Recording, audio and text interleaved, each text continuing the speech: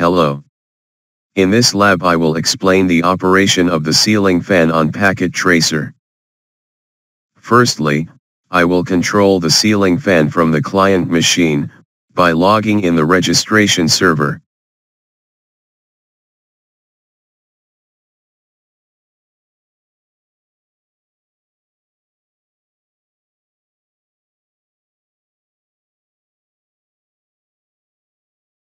When logged in, you can see the fan has 3 states: off, low, and high. And we can control the fan from this web.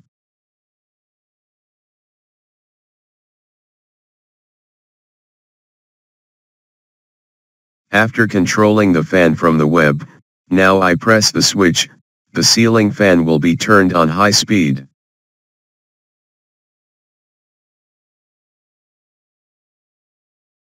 It is because of the programming on the SBC. Now we can examine the fan. In the features, we can see that the fan has low speed, high speed, and off state.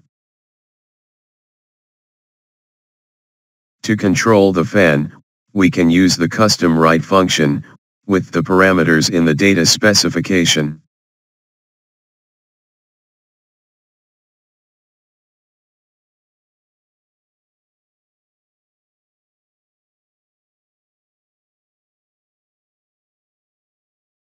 Now we examine the programming code on the SBC.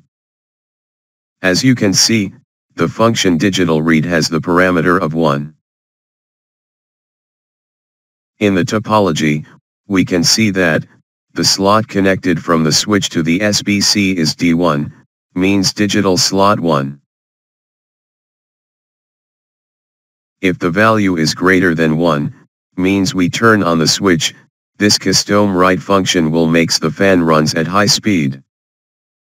This 0 parameter means digital slot 0 on the fan, and this 2 parameter means high speed. Now I can change the parameter to make the fan runs at low speed.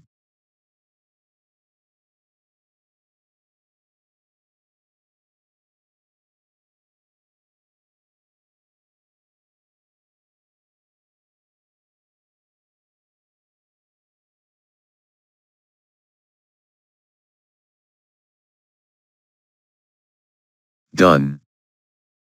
The fan is at low speed. That's all for this lab.